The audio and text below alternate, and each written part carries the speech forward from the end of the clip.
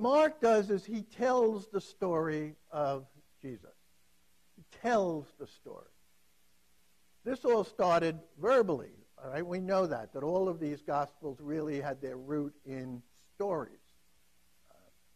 The writers of the Gospels were all editors. They weren't original writers. They didn't sit down and say, okay, I'm gonna write a full story. They all edited sources that they had.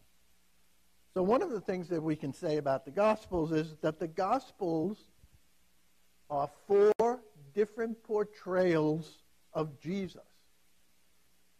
4 different portrayals of Jesus.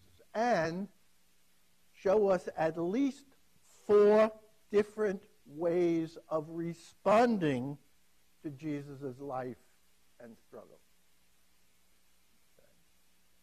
So, I mean, it's an interesting perspective. The Gospels were not written as biographies.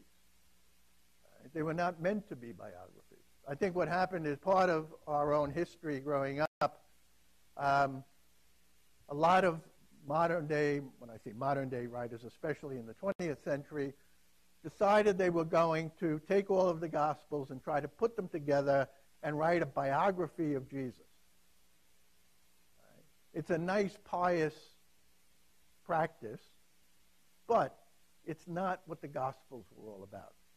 They were ways that the Christian community responded to however they saw Jesus, however they understood Jesus, based upon what the community was going through.